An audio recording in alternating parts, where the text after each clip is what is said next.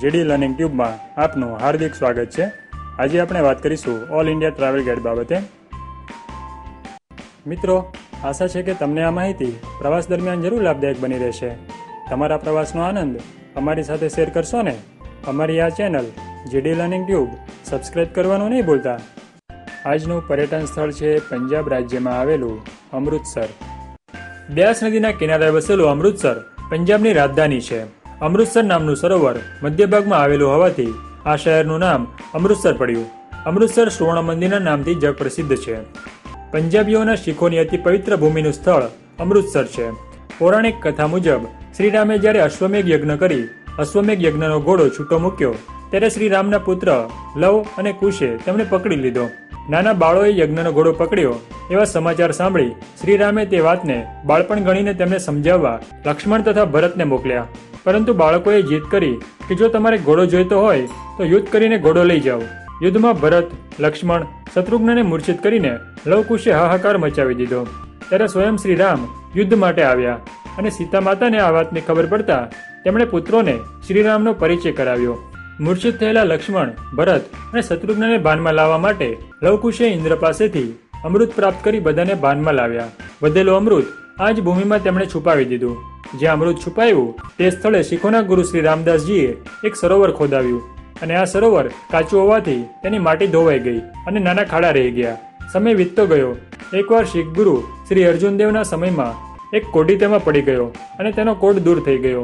કાગડો પાણીમાં પડતા તે હંસના રૂપમાં ફેરવાઈ ગયો। આવા ચમત્કાર થવાથી શ્રી અર્જુનદેવે આ સરોવર પુનઃસ્થાપિત કરાવ્યું। આજે આ સ્થળે સુવર્ણ મંદિર છે। સુવર્ણ મંદિર શીખ ધર્મના પવિત્ર ગ્રંથ ગુરુ ગ્રંથ સાહેબની આ મંદિરમાં પ્રતિષ્ઠા કરેલી છે।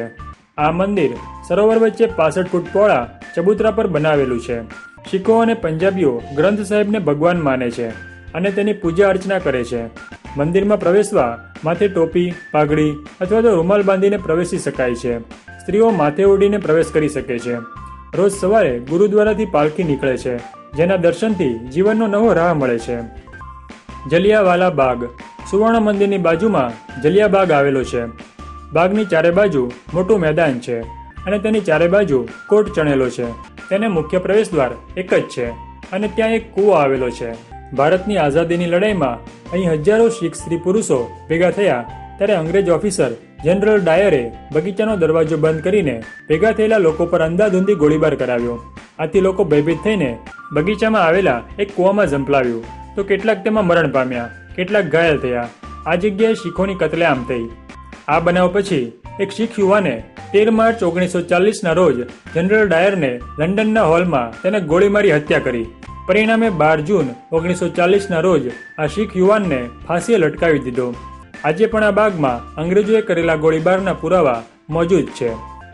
વાઘા બોર્ડર હિન્દુસ્તાનના ભાગલા સમયે પાકિસ્તાનની અલગ રચના થતાં પંજાબના 2 ભાગ પડ્યા, જેમાં પૂર્વ પંજાબ ભારતમાં અને પશ્ચિમ પંજાબ પાકિસ્તાનમાં રહ્યું।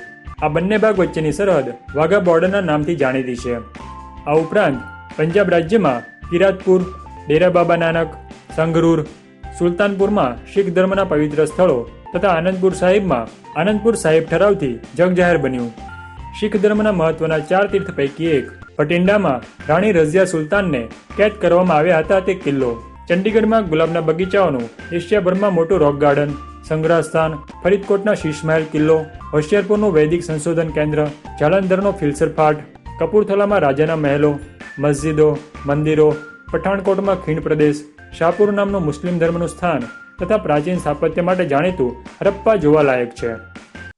જરૂરી માર્ગદર્શન: તમારા બજેટ અનુસાર હોટલ તથા ધર્મશાળાની સગવડ મળી રહે છે।